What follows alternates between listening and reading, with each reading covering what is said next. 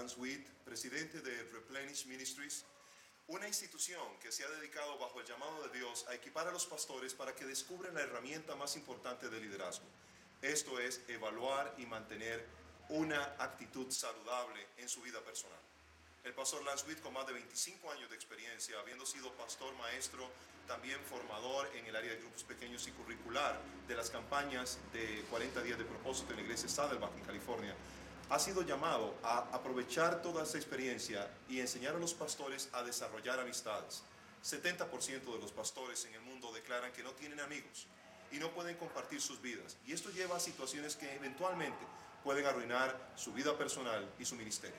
Vamos a conversar con el pastor Lance sobre este y otros temas que tienen que ver con las necesidades de la iglesia hoy, especialmente aquella que entiende que la salud es la base de su crecimiento real de la mano de Dios. Pastor Lance, usted es un pastor con mucho conocimiento, con mucha preparación, un pastor con experiencia, y ha hecho algunas confesiones a través de sus escritos, sus enseñanzas y el entrenamiento que usted da actualmente, especialmente en el área de la salud espiritual. ¿Qué clase de experiencias lo trajeron a este punto en su vida y en su ministerio?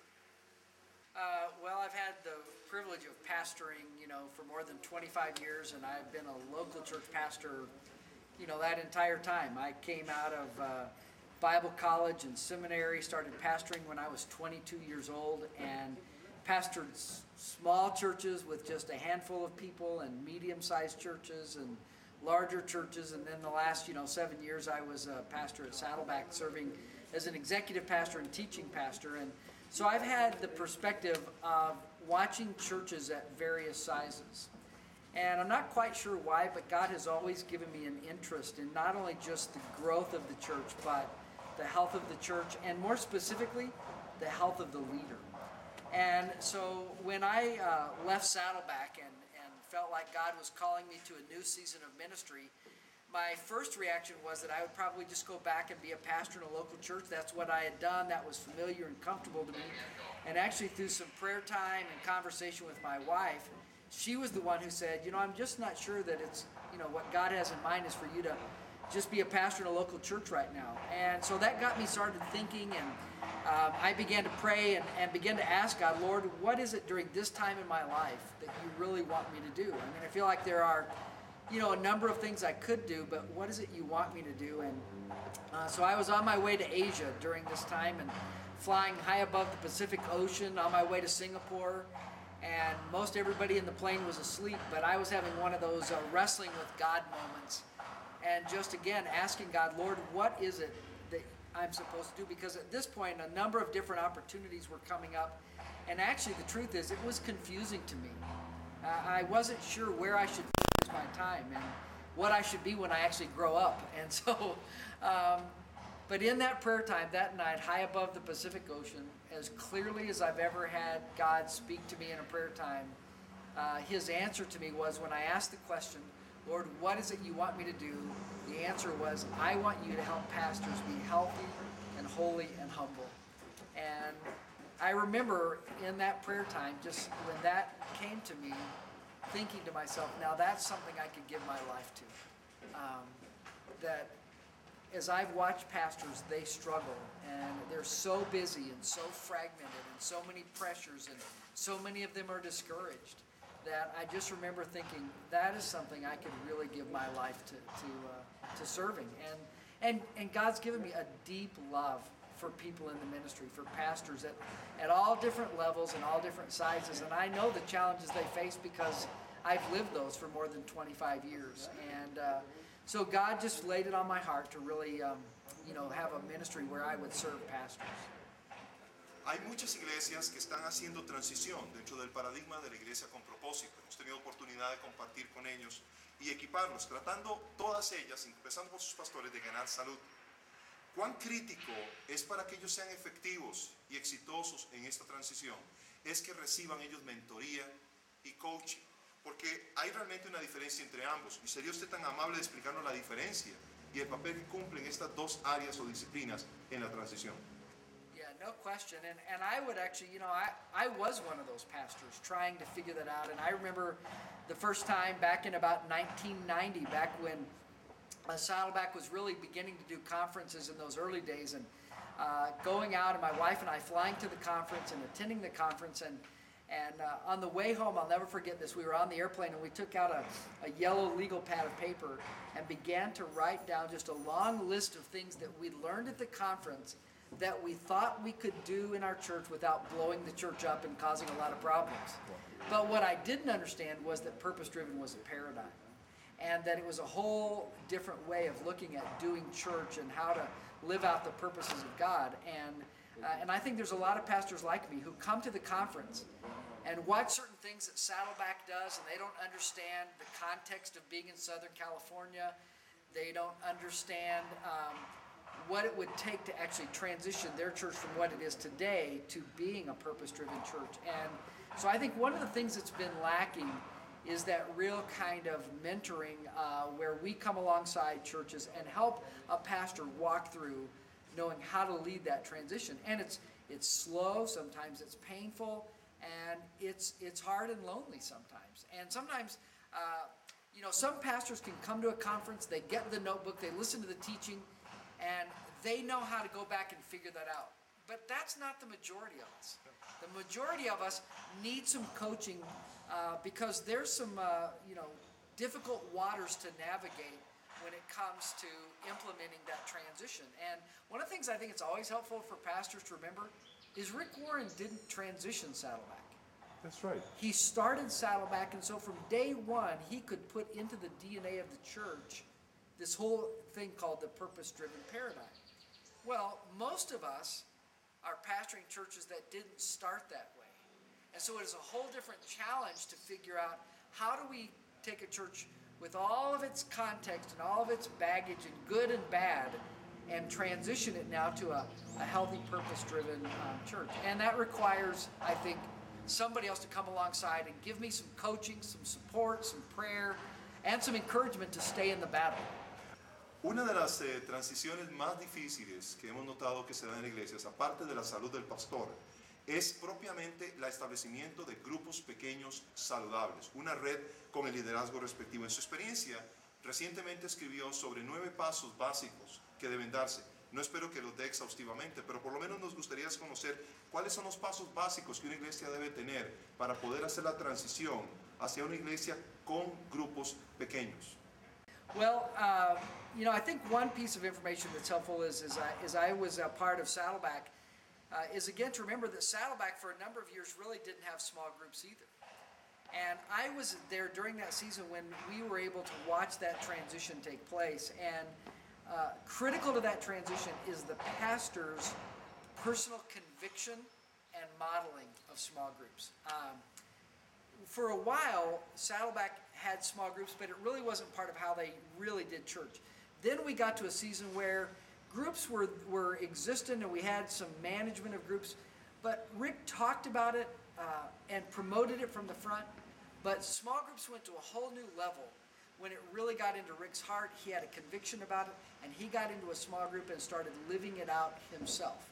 And so I think for me, that's critical, that the pastor, it can't be seen as sort of the magic recipe for how I grow my church. I have to really believe that biblically from Acts chapter 2 and in the early church before the church ever had any property or buildings, that this was how they did community.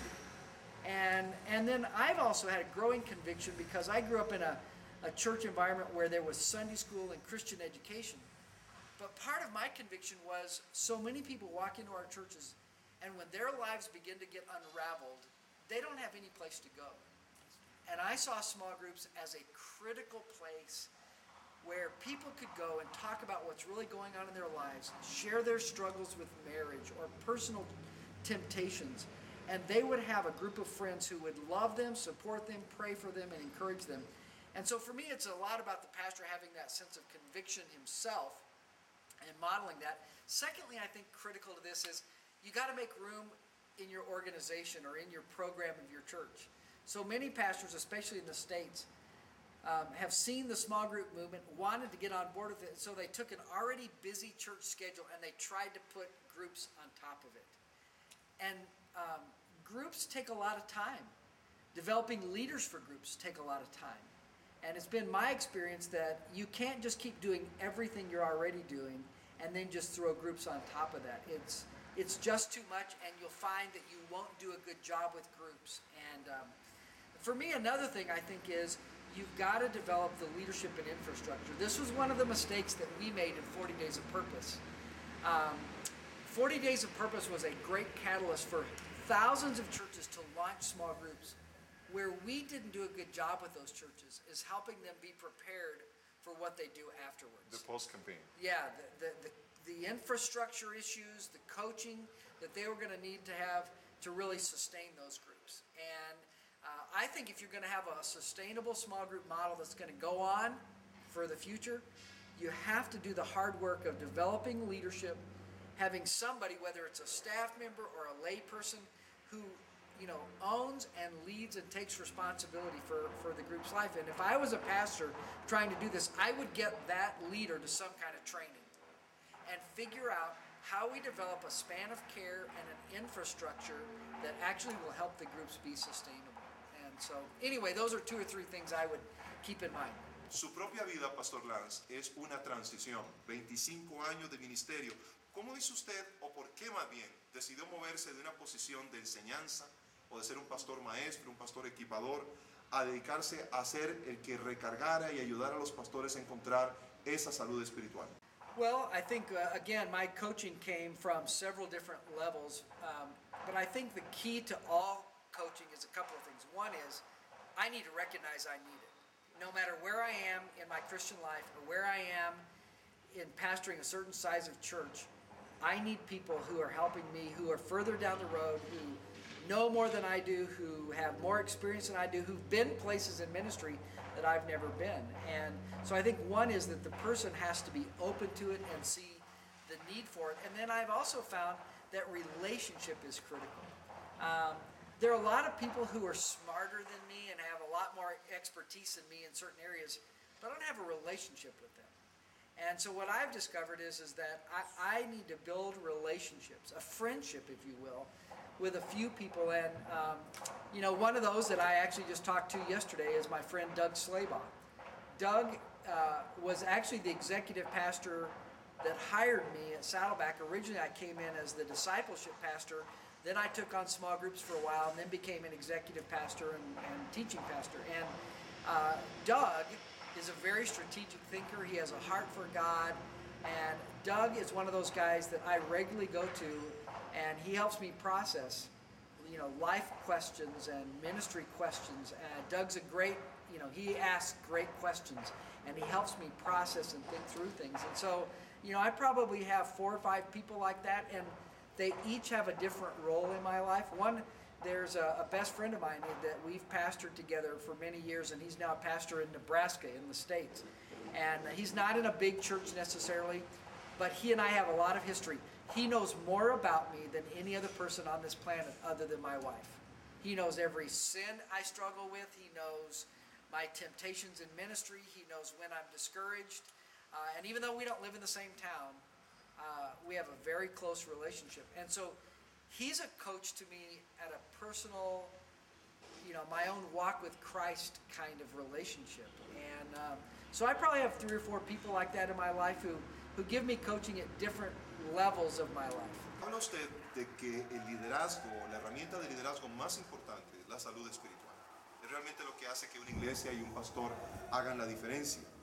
¿Por qué es tan difícil para los pastores poder evaluar su salud espiritual, arrepentirse y entrar en un programa de recuperación que les permite realmente sanar? Yeah, that's a great question, and one that I've spent a lot of time thinking about.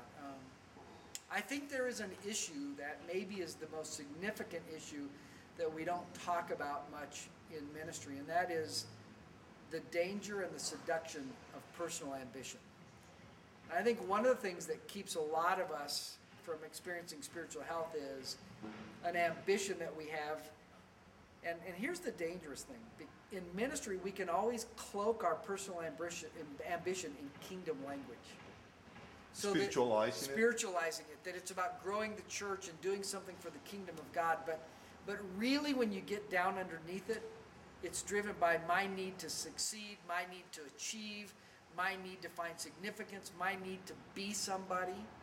And, coming out of Saddleback, and Saddleback's a tough church to leave because there's a lot of opportunity and blessing and benefit that goes with being a pastor at Saddleback Church. And, one of the things that God had to remind me of when I was leaving was that my identity in Christ and my significance doesn't depend on the name of the church on my business card. And I had to come to a place of surrender to say, Lord, it doesn't matter where I serve or the size of the church I serve in or the city I serve in. What matters is that I'm faithful.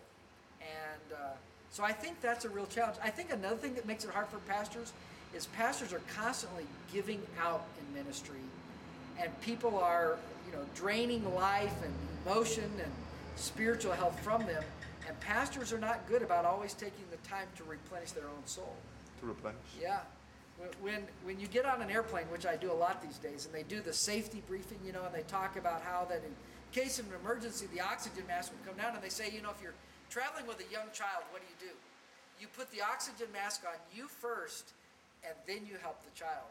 And a lot of pastors have to learn how to put the oxygen mask of the Spirit of God and spiritual replenishment in their own soul so that they actually can help the people in their congregation. Escuché hace unos años, estando en la iglesia de Saddleback, un criterio de que a menudo en el ministerio tenemos que tener dos tipos de pastores. Pastores que tengan un corazón hacia otros pastores, que hagan el ministerio. Y pastores que no tengan un corazón y estén más ocupados de la parte técnica, administrativa y el mercadeo del ministerio. ¿Es posible mantener esta esquizofrenia trabajando? A mí en lo personal se me hace muy difícil. Pero ¿cuánto de esto es cierto en el ministerio? ¿O es esta realmente una medida justa del éxito, la eficacia de un ministerio? I think one of the fundamental problems with even the framing of that question is how we view success. Yes. And the success always is translated as growth, bigger, larger, and more. Yes. But I think there are some men and women who God has given them an assignment in ministry in a hard place where there will not be much fruit. I think of a friend of mine or a guy I know who he's serving in a very tough ministry context going into North Korea. Well, almost no conversions. Planting a church is very slow. But I think, so I think that's a real challenge of making sure that we measure success like God measures success. Am I abiding in the vine? Am I being faithful? At the end of the day, God is most concerned with who I am and who I've become as a person and my faithfulness. No, the size of my ministry does not measure my effectiveness or my success. I think the other issue you've raised is that, especially in the last 25 years, as we moved into the 21st century, every pastor has organizational responsibilities. He can't only be a shepherd, he has to be an organizational leader. And in the last 25 years, a whole lot of energy and effort has been put toward helping us become better organizational leaders. And I've benefited from that. All the conferences at Willow Creek and Saddleback and other places that have helped me learn how to manage my staff and learn how to lead leaders and organize programs and deal with problems in the church. Much of that I didn't learn in seminary, so that's been a huge help to me. But here's the danger. We have so focused on that now that we have forgotten the pastor, the shepherd, the heart side sometimes of ministry. And here's one of my fundamental convictions these days is that it is actually dangerous to equip men and women with vision and strategy and church growth principles and neglect the care of their soul. Because all of this can just fuel ambition. And one of the things I've seen is you can grow a church without God. You can grow a church just on good, being in the right location or, attractive just programs. By being strategic. Or by being a charismatic speaker. But it doesn't necessarily mean that God is infusing it with His power and His Spirit. And, I don't want to just grow a big organization. I want to have something that I'm a part of that is spiritually healthy, that God is pleased with when He looks at my heart, and He looks at why I do it, and He looks at how I care for people, that He's pleased with me. Finalmente, ¿usted cree que la iglesia está hoy mejor que hace 25 años? cuando empezaron a darse los movimientos de crecimiento natural de la iglesia y los distintos paradigmas de salud para la iglesia? I think in some ways, yes, and in some ways, no. I think, we are better able to be strategic. We are better able to think through models of ministry and how we think about leadership. But I think where we're not better off is in the health side of leadership. I mean, when I look at the statistics of, 1,500 pastors a month leaving the ministry in the States, only 1 out of 10 people in ministry today will actually retire as a pastor. 70% of pastors saying they don't have a friend or a confidant or a mentor in their life. 57% of pastors' wives saying that the most detrimental thing to their family is being in the ministry. Over 80% of pastors would describe themselves as discouraged. Where do you want to see yourself in 10 years from now? I want to see myself personally coaching and loving pastors and behind the scenes being a pastor's pastor. And, I'm around a number of pastors who, when they get together with their pastor friends, that what they talk about is how to grow their churches, what sermons they're doing, how much their church has grown. I want to be the pastor in their life that asks them about their soul, about their personal connection to Christ, how they're doing in their marriage, how they're treating the people on their team. I want to be the pastor who does that. And my hope is 10 years from now that through the ministry that I have with Replenish, that instead of every time you see pastors carrying a business book or a book on leadership, that they'll also be carrying something that is about helping them feed their soul. And so for me, in 10 years, that's where I'd love to be.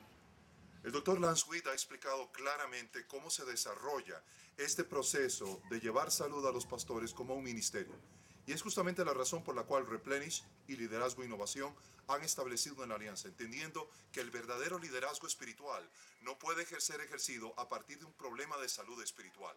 El pastor necesita ser saludable, el pastor necesita encontrar como líder principal propósito y responder al plan y la visión de Dios. Pero para ello el gran estorbo, el gran obstáculo es la salud espiritual. Y es por ello que este énfasis en esta pieza pivotal es fundamental. Y a ello se aboca el ministerio tanto del Dr. Witt como el Ministerio Liderazgo e Innovación. Y es justamente el tema que seguiremos desarrollando en próximas entregas. Le habló Juan Carlos Flores de Liderazgo e Innovación.